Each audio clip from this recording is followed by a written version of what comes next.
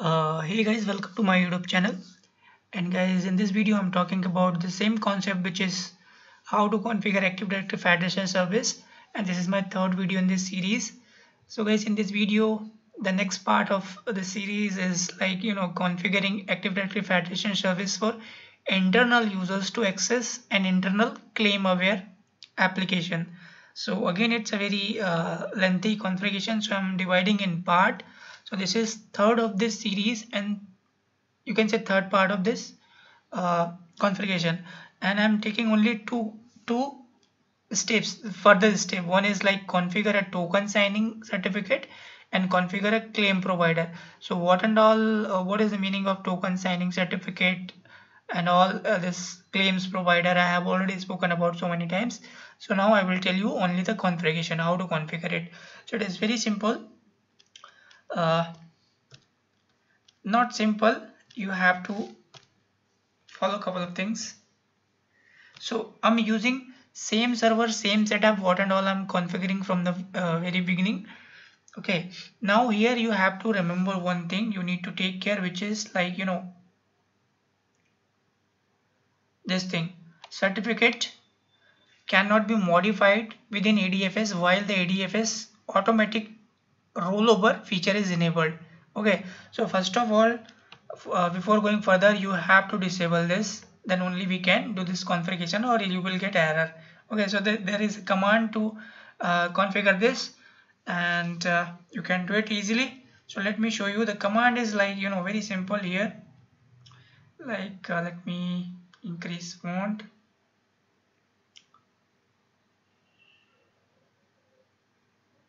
so that it will be visible very clearly. So this is a command: set ADFS property auto certificate rollover false. So you have to run this command on your server ADFS. So I have two server here, india.com. I'm using same one. So let me just paste here and hit enter. And now if I run command like get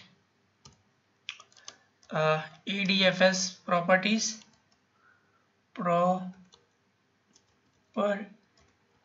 and hit enter, so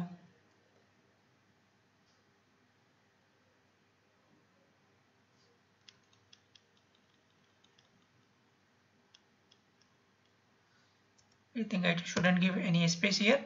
So here I can find that easily. I will have to find out that ADFS somewhere it will show you false.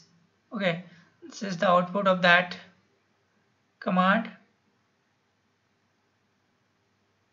So there are lots of commands here.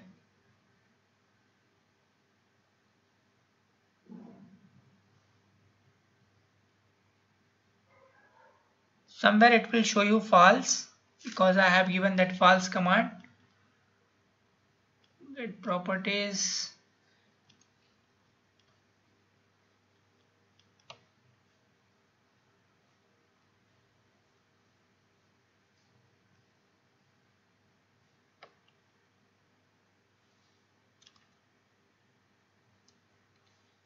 So I'm not able to see it where it is, but it will be disabled. ADFS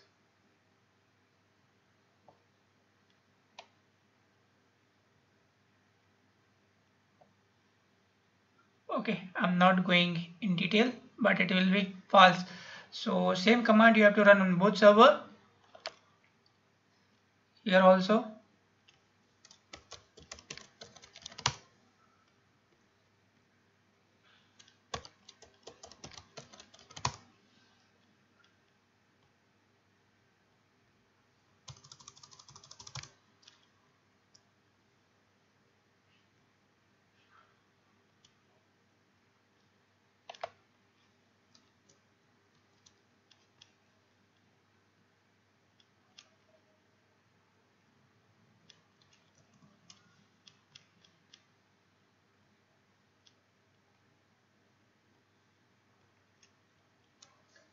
input this.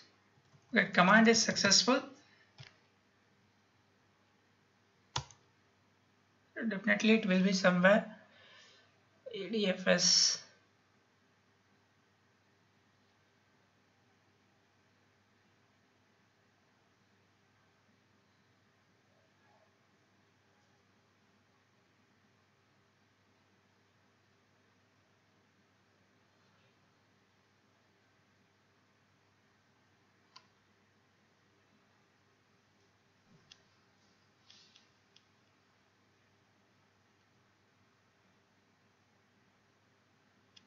Okay, it is wasting time, guys. You can find it out somewhere. It will be.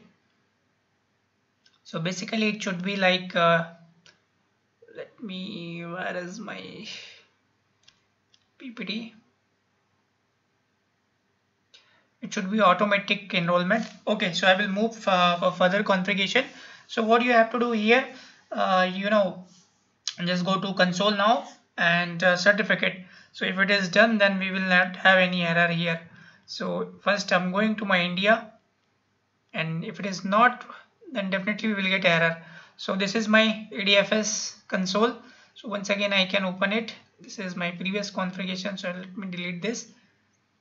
And this federation, active directory federation, management, and here go to service and certificate. Just right click on the certificate, add token signing certificate.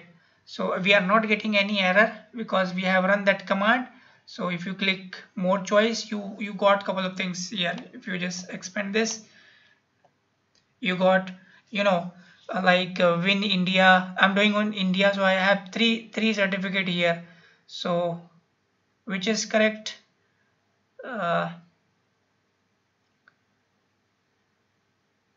We have to check once again. It was not this 3.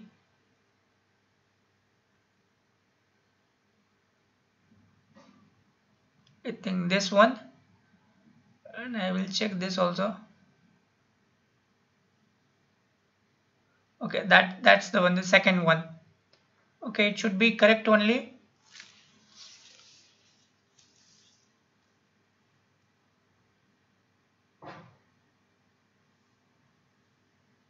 Yes, I'm going with this only. It is telling key is less than 2084 bits, so it's okay.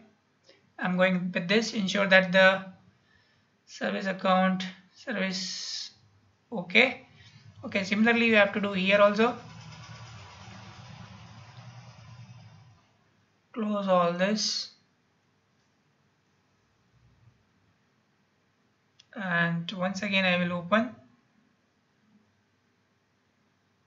Active Directory Federation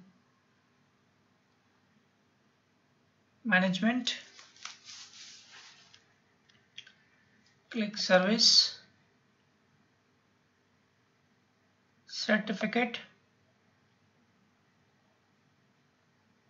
So again it is showing you lots of certificate. So here also we have 3 certificate. So again I will have to check where I missed which one it was.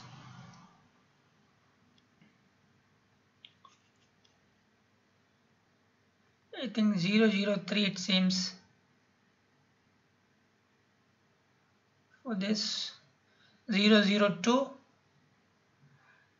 for this one, 1B002.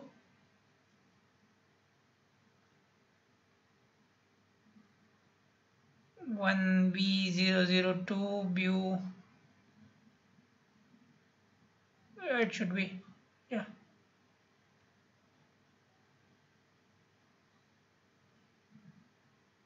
Yes, this one 002. Click OK. Click OK here, and yes, give OK. So we have done this basic thing. Now I would like to verify here also because I'm little bit not sure that certificate. So if I can install the correct one, it was 002 only, that serial number. Oh, here we got it. it was 2C002. So if I try once again, so this, if I view 2C, yeah, this is the 1 second I installed. Let me install one more time. Already exists. Okay, fine. So you need to be very careful with this certificate. Next option, what we have to do here,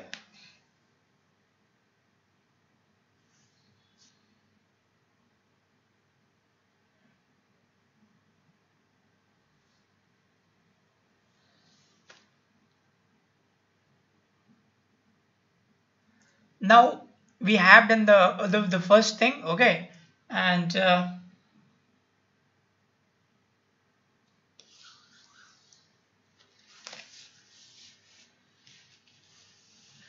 you have option here like Active Directory Federation Management. You can see a couple of things. I will show you here. If you expand this certificate, and you can configure it like primary or secondary like this.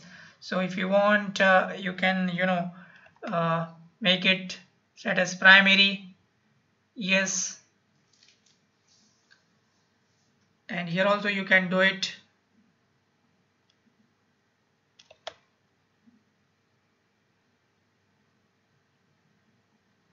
And you can delete this.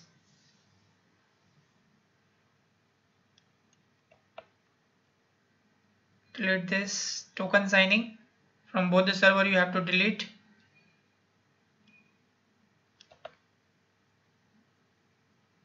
Okay, now next we have done the first step of this configuration or first requirement, which is configuring a token ring signing certificate. Now we will configure a claim provider trust. So how to do it?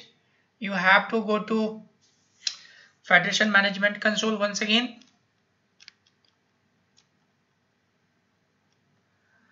Federation Management Console on both the server india.com. Okay, here you need to go to trust relationships. So you should see here trust relationship.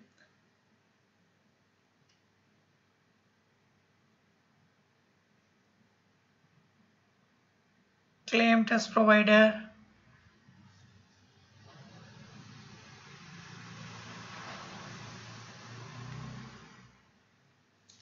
Claim provider trust. Okay, claim provider trust, then right click, add this,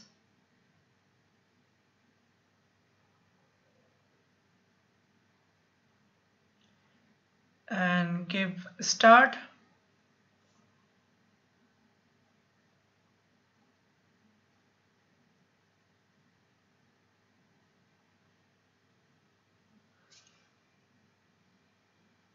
Wait, we'll see something else here. Edit rule. Okay, this Active Directory, you have to go here first. You do not need to do anything, and you have to make certain changes here. Acceptance transform rule tab, you should see here. This is called acceptance transform rules, and click add rule. Very critical, guys, you have to be very careful while configuring. Okay, add transform claim rule wizard appears. On this, select rule template. Select a rule template from here.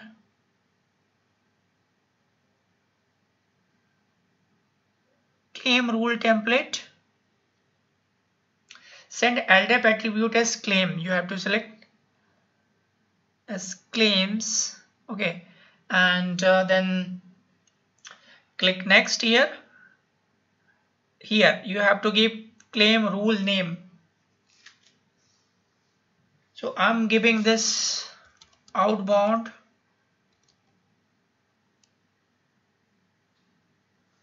Spelling mistake. LDAP.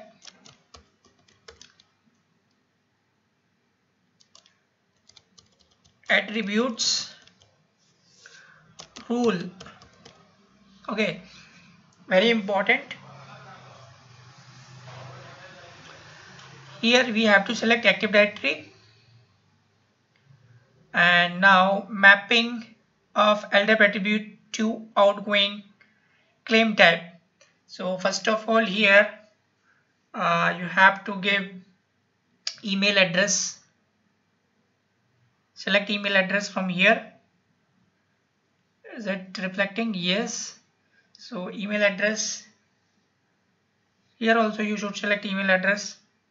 Outgoing claim. Email address on top only. Second, you should select UPN.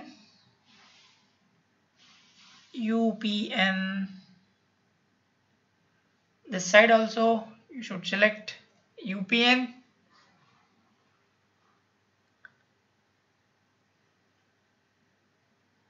Where is UPN here? This one. And third one, you should select display name. This side only you can give name. Let's see what is coming.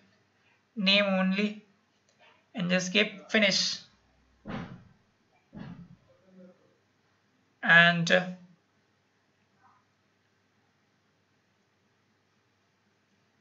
apply.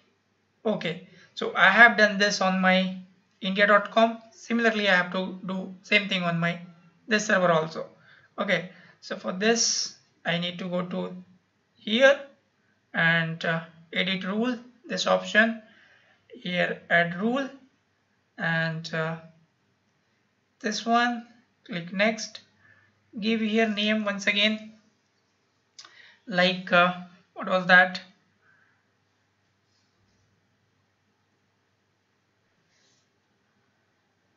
claim rule name you can give once again, outbound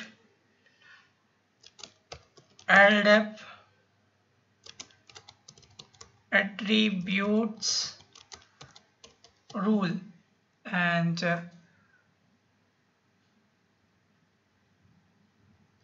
what is this? So no, wait, I need to go to previous, it seems. Oh, this one correct. Now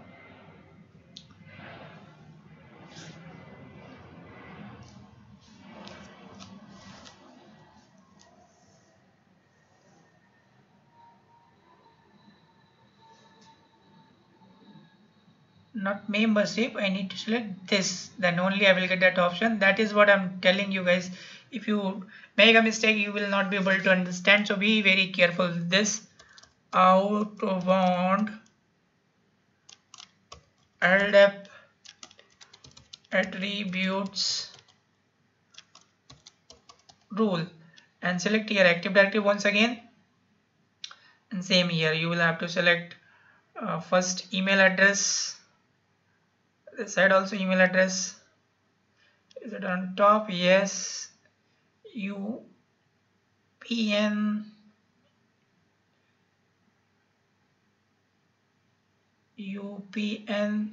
and name. Display name. This side also name, and finish. So we have done this on both the server. So guys, in this much only, and next video I will show you how to configure